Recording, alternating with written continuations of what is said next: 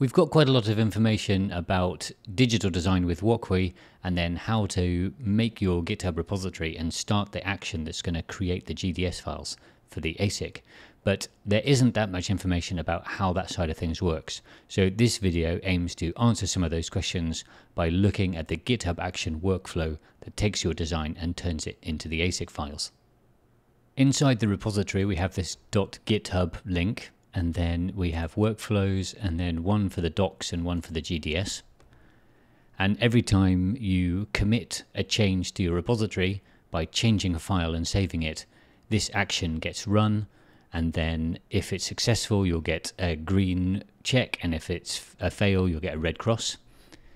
And we can take a look and walk our way through it. So this is going to get run on a push or on workflow dispatch. So that means that we could manually run it ourselves. I'll just show you what that looks like. Go on to actions. Choose the workflow job you want. And then you can say run workflow and then run it on a branch. Then you click that button, it will kick it off. We have some environment variables set up here to do with installing the PDK, and the PDK is what contains all the things that the tools need to know about in order to create the ASIC files that are compatible with the Skywater Foundry for producing the chip. Here we're telling GitHub that we want to be running on Ubuntu and to check out this repository. These are the instructions to build and install the PDK.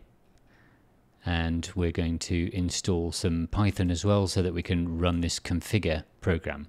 And what the configure program does is it checks what's going on in your info.yaml, and it will either fetch the Walkway Verilog or it will take your Verilog source files and create a little bit of custom tickle script that works with a config.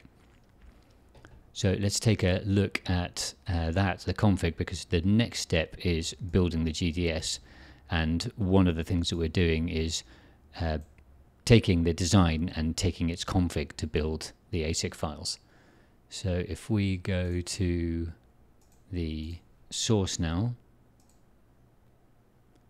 we've got the config here. And it is including a little user config, and that is the thing that gets generated by the configure Python script. Now, all of this is a bit complicated. I don't want to get into it, but if you do want to learn more, then you can read the documentation, which is here, openlane.readthedocs.io.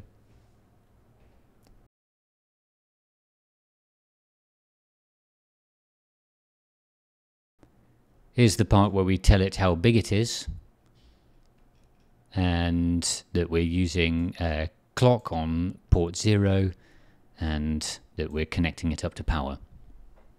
So this job will run, and this job is the most likely one to fail, especially if your design gets too big. So we can have a look at the logs in a minute.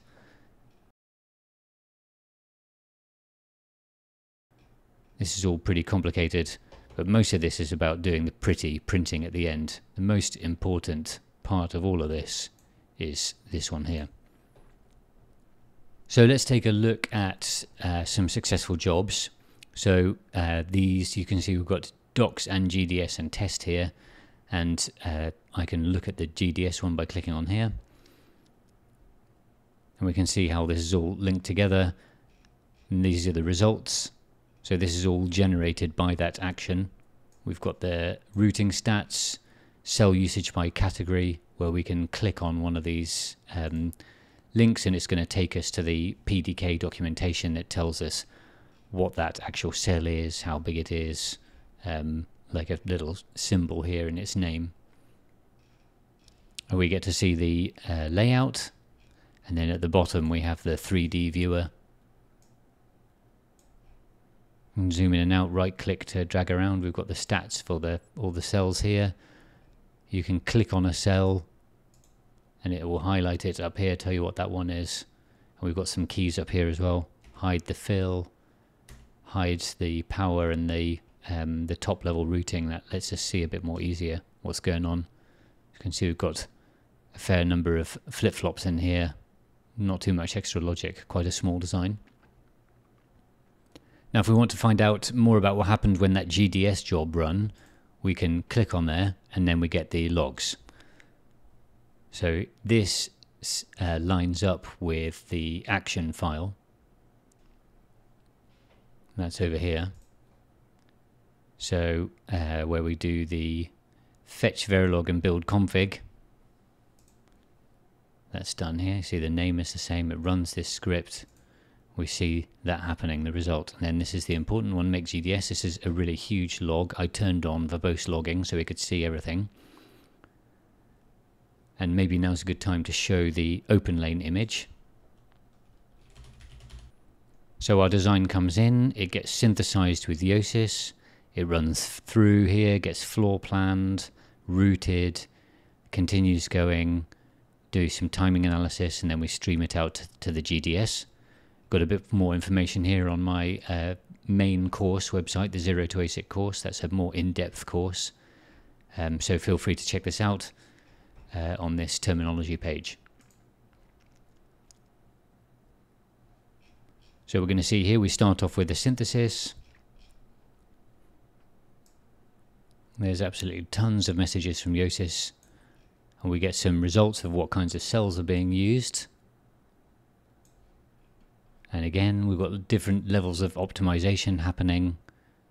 Finally, it's going to get mapped to the actual cells in the PDK. We can see these ones that begin with Sky 130. And here's the final list from Yosis, 100 cells, ands and ors. Sometimes this won't actually be the final number because other cells will get added, like buffers and so forth. We get an estimation for the area. Then we move on. This is timing analysis, power distribution, more timing analysis, lots more timing analysis. Okay, here's the routing. And this is where your job is most likely to fail. So if we take a look at a job that failed, it basically runs out of space due to routing congestion, and we get this error here.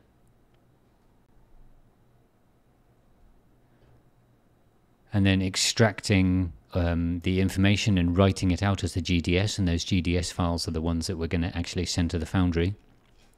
And they're what's used for generating the 3D files as well. And then right at the end we get our flow complete. We get this one warning which we can ignore because we've set a very small core size. And importantly, there's no hold or setup violations. Those would cause the flow to fail. The rest of the flow is basically setting up all the things that we need to make this GitHub page here where you can see everything. You can download your GDS and see the stats and the layout and so forth.